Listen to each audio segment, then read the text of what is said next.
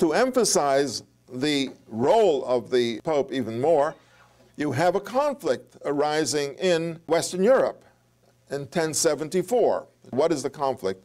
Between the Emperor of Germany, Henry IV, and Pope Gregory VII. The conflict is very great. You read the documents that were written at the time. And what Gregory VII, what was the fight about? The fight was, who appoints the bishops?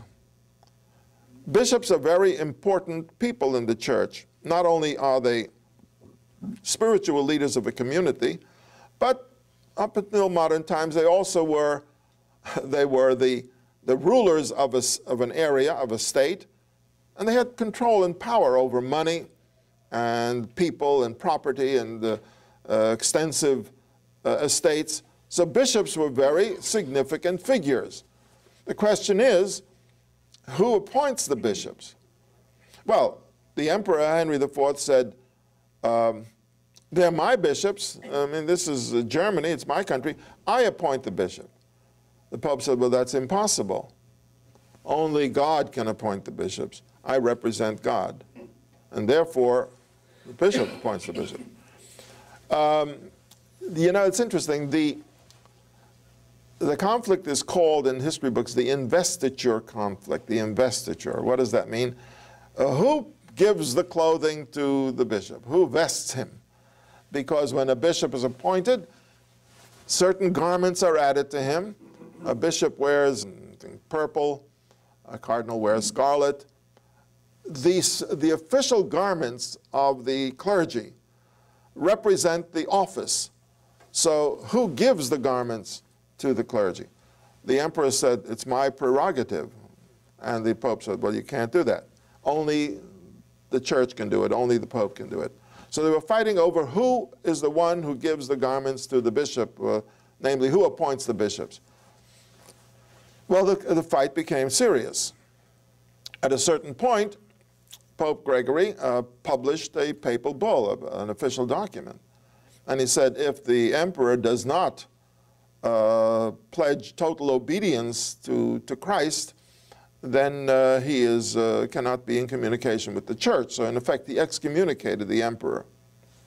Now, you might say, under certain circumstances, he couldn't thumb his nose at the Pope as if to say, so you excommunicated me, what does that mean? You see, the point is, when he was excommunicated, he was in a very serious situation.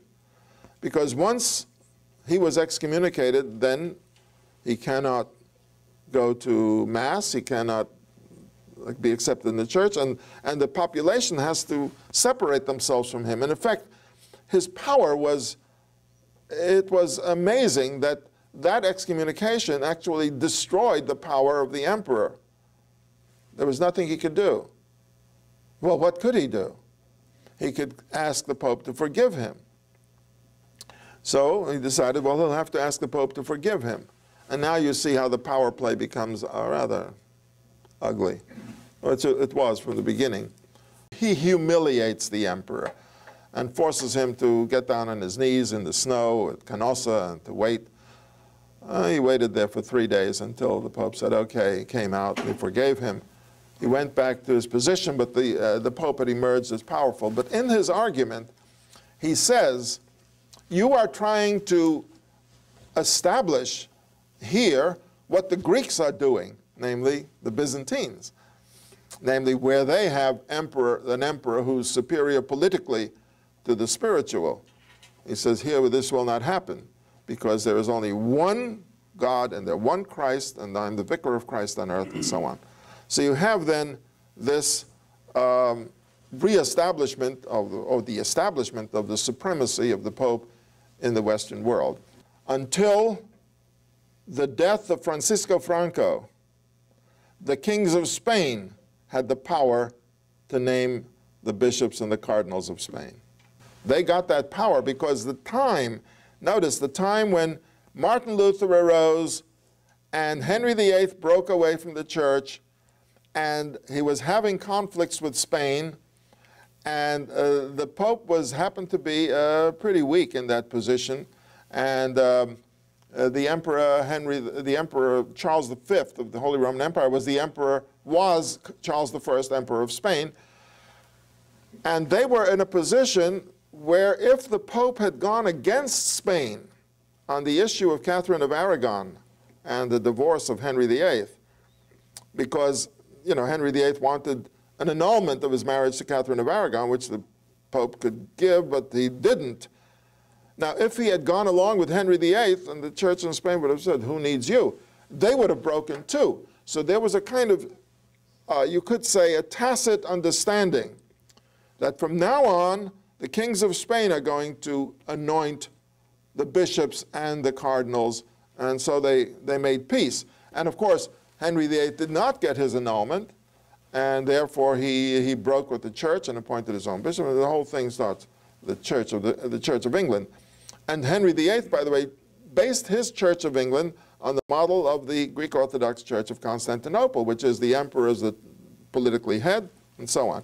But it's interesting because only after Francisco Franco died did the King of Spain, Juan Carlos, now gave up that right. I mean, he returned the right to the Pope in Rome because he doesn't want to keep that independence. But it's interesting.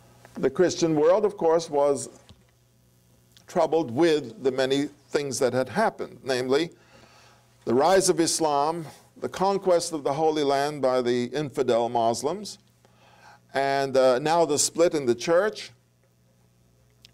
And then you have other things happening, and this leads to the wars known as the Crusades.